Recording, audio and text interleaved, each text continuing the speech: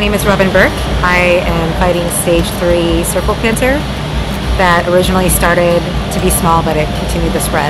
So I'm on my 16th round of chemo.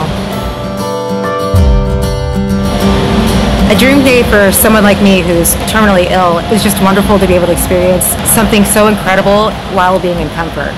Because I would love to go to shows, I would love to go to concerts, but being in the crowd is something I just physically can't do. So being able to go backstage and sit comfortably in a chair and see these bands were just a one-in-a-lifetime experience.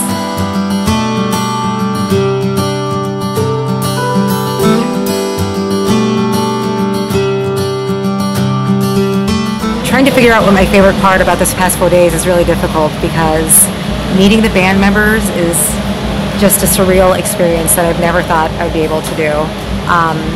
And seeing them play live was just absolutely breathtaking, especially because the music I've been listening to since childhood all the way up to adult. It's just amazing that that music moved me throughout my life, and to be able to experience this was truly a dream.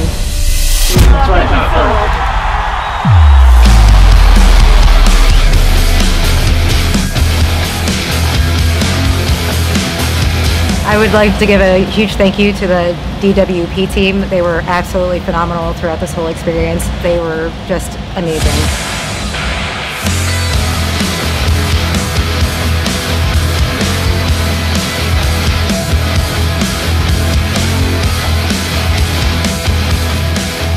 It was so exciting to be able to meet all these band members, especially meeting up with Rise Against. That whole band was just extremely friendly and so much fun to talk to. Alexis on Fire, I was just amazed with how great energy that group had. I really enjoyed having a one-on-one conversation with Ivan Moody. It touched my heart that he would spend time with me.